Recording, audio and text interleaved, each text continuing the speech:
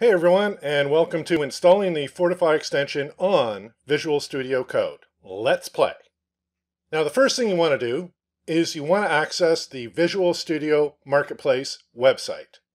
From there, you want to find the Fortify extension for Visual Studio Code. Once you've done that, select Install and continue.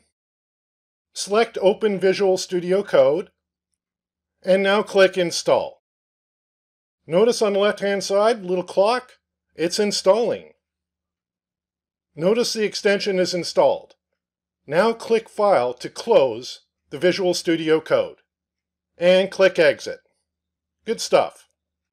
Now you're going to open the Visual Studio Code and verify that the Fortify extension was installed.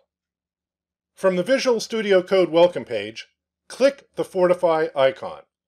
Select the Extensions icon, click the gear icon, and select Extensions. Click on the Fortify extension for Visual Studio Code item. Notice the extension is enabled globally. Good stuff. You want to learn more? Check out our lessons.